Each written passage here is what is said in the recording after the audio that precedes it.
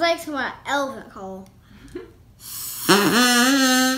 Welcome to Corban's Fun Learning Adventures. Hi, I'm Corban. That's Molly behind the camera. Hi. And today we're making a straw oboe. Stay tuned. All right, first step is Corban is chewing one end of the straw so that it's flat, just like this. Go to the next step.